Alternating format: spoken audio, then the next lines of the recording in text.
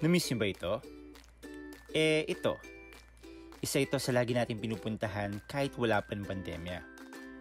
In this episode, alamin ano ang mga requirements para makapasyal muli sa lugar na ito. Samahan niyo ako sa tinaguriang City of Pines at ang lugar na pwede kang mag-invite ng someone as a friend, ang Baguio City. Quick tour din sa Manor Hotel sa Camp-John-Hay. This is Lawrence Estrada and welcome to my YouTube channel. Bago ang lahat, you have to keep yourself updated sa kanilang official Facebook account na Baguio Tourism. Dito makikita mo kung anong category ang inaalaw nila na makapasok sa Baguio City. At kung okay sila for leisure or non-essential travel, need mo mag-register sa visita.baguio.gov.ph. Mag-register ka lang at i-upload ang mga need na requirements. Sa website din na ito, meron silang mga hotel and accommodations na accredited mismo nila na tiyak na pasok sa budget niyo. At kung upper ka naman o authorized persons outside residence, dito ka naman sa hdf.baguio.gov.ph kailangan mag-register. I-click lang ang HDF o Health Declaration Form at i-provide ang mga detalye ng travel mo gaya ng travel date. Importante din na bago ka pumasok sa Baguio ay may destination ka na talaga.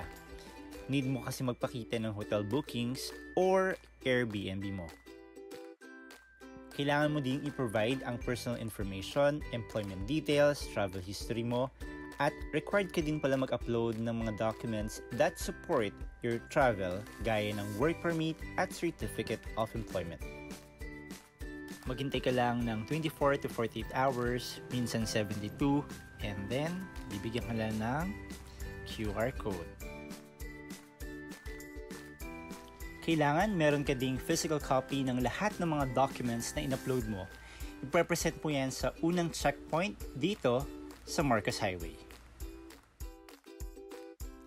Dito, usually ang mga tinatanong nila is kung saan ka galing, saan ka patungo, ano yung reason mo kung bakit ka nagpunta ng Baguio. Tatanungin din nila kung ikaw ay fully vaccine na. Ibig sabihin, naka 2 dose ka na ng vaccine mo, regardless kung anong brand. Kung ang second dose mo ay 14 days or 2 weeks na ang nakakalipas, bago ka pumunta ng Baguio, hindi mo na kailangan magpa-antigen test. Need mo magpakita ng vaccine card or any document na nagpapatunay nito. Kung hindi ka pa fully vaccine, kailangan mo sumailalim sa antigen test. 350 pesos sa mga taga Baguio at 500 pesos naman kapag non-Baguio resident. Dito sa Camp-John-Hay, pinili kong magpa-test ng antigen.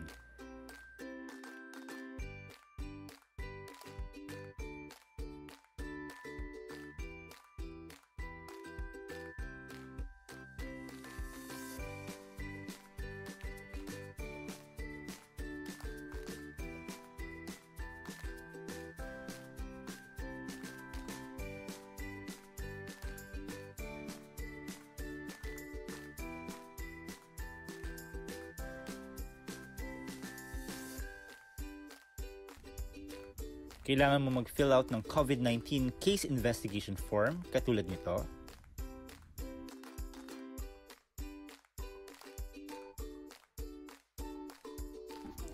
At wala pang ilang minuto, isinalang na ako sa antigen test.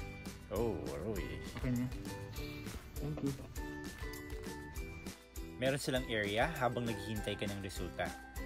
Guys, legit yung kaba ng paghihintay kasi hindi mo alam kung infected ka o hindi. Nasa Baguio ka na. So, paano pag positive? Uwe? Ay, sana negative.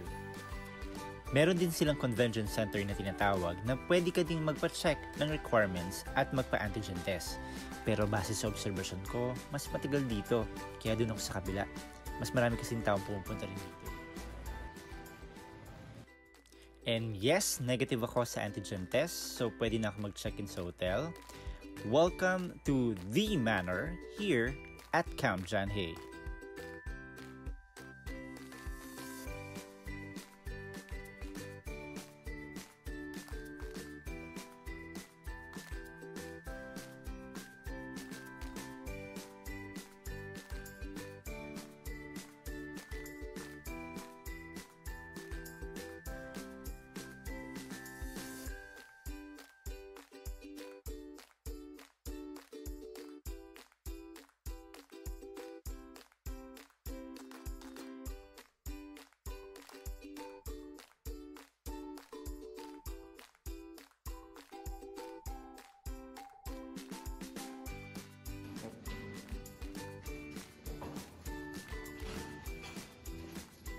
ka, 316.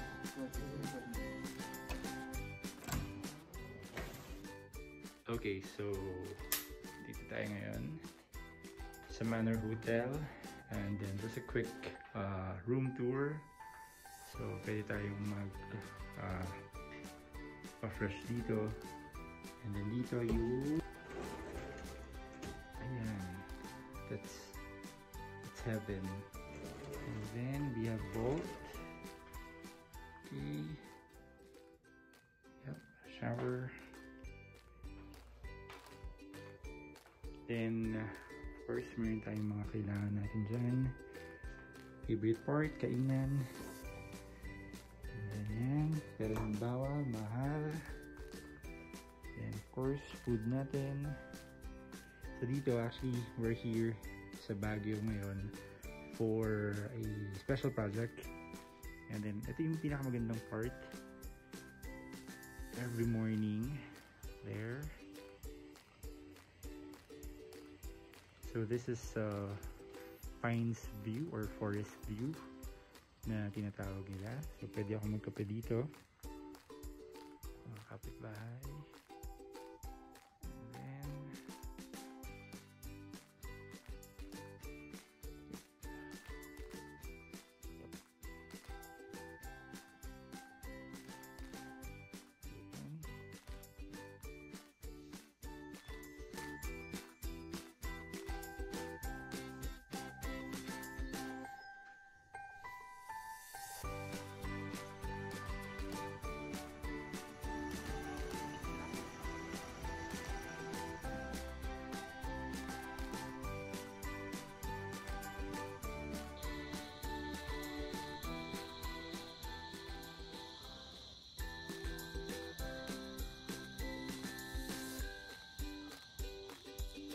yan ang garden bubble. Guys, may bayad yan. 3,000 pesos minimum charge per person. Pero, you can have your own private space in a perfect setting. Ganda, diba? Stig. They also have their own restaurant, which is Le Chef.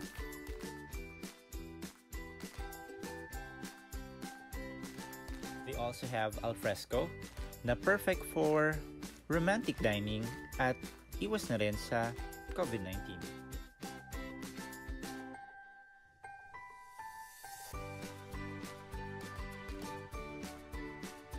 By the way, dahil Mr. Friendship tayo sa mga staff ng hotel, na-upgrade tayo into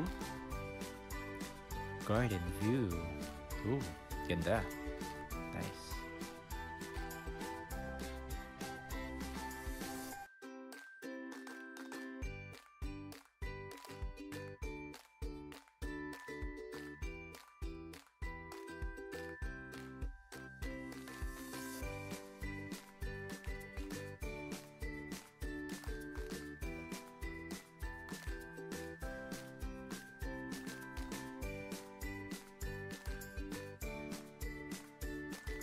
So mag-lit din ako sa public market nila dito para bumili ng pampasalubong sa pamilya ko. So let's go. Tara, samahan niyo ako.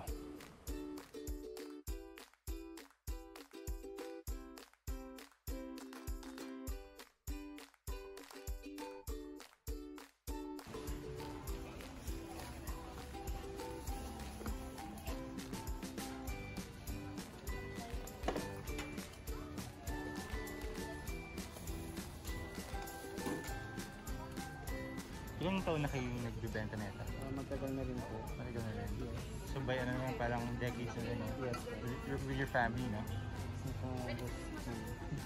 Hindi mo kayo nagsasawa na dyan? Or, I mean, pag kinakain niya? No. Ay, hindi kumakain? Bakit? Okay. So parang used to it na, no? Yes. Pero hindi niyo naman siya favorite fruit? Hindi. Maybe. Hindi. Ano favorite fruit niyo? So hindi strawberry. Pero yun yung binibenta niyo. Yes. Pero hindi naman yan. Makes sense. Okay naman. Walang pilitan, no? Nice. And thank you guys for watching my vlog. Don't forget to like and subscribe and share this video. And maraming salamat at mag-iingat po kayong lahat.